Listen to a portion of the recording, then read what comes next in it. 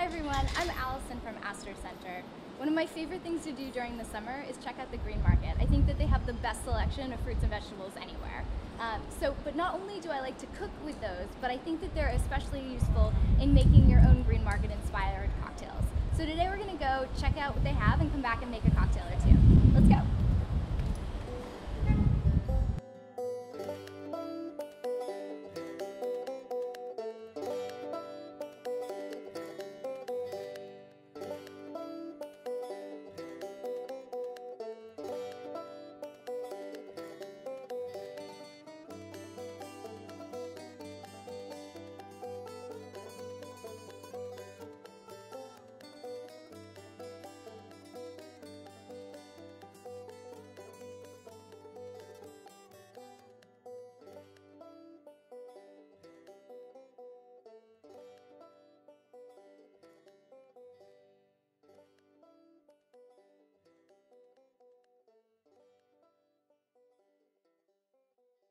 So we're back from the Greenmarket, and we're going to make a really interesting take on a margarita with some sour cherries and some reposado tequila. So let's get started.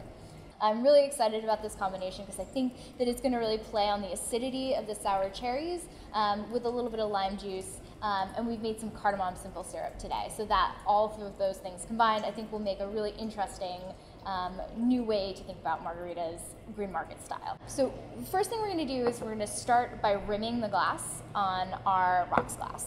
So what I'm going to do is just cut a slit in one of our cherries so it has a little edge for our rocks glass, and then you can just take the whole thing, get it right on the rim there, and go all the way around the top of your glass. This is salt and cardamom just crushed up and mixed together on a plate. So you're going to rim the top of your glass with your cherry, and then what you're going to want to do is take your glass and roll it so it goes all the way around. If you're not a huge salt fan, you can do half of the rim. If you don't like salt at all, don't bother. It's just kind of a nice balance to the acidity because salt will cut the acidity a little bit and make more of the kind of fruit flavors stand out in the drink. So once you have your glass ready, you can set that guy aside, and now we're ready to make our cocktail. So you're going to start. I would use about 6 or 7 of our cherries. Make sure you keep the stems off of these guys because that's going to contribute some wonky flavors to your cocktail. Add 3/4 of an ounce of the cardamom syrup right in here. There you go.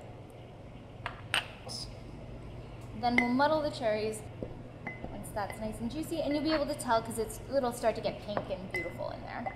That looks good to me.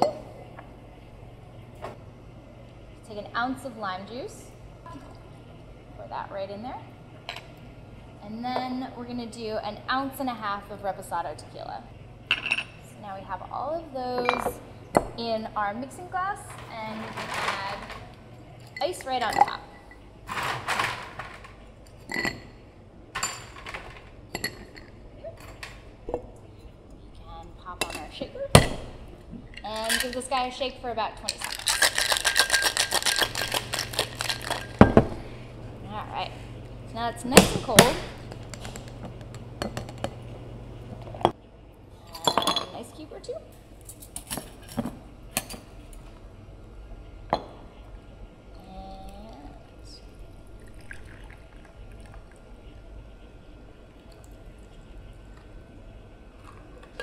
And there we are. You can see the cherries make this drink a beautiful color.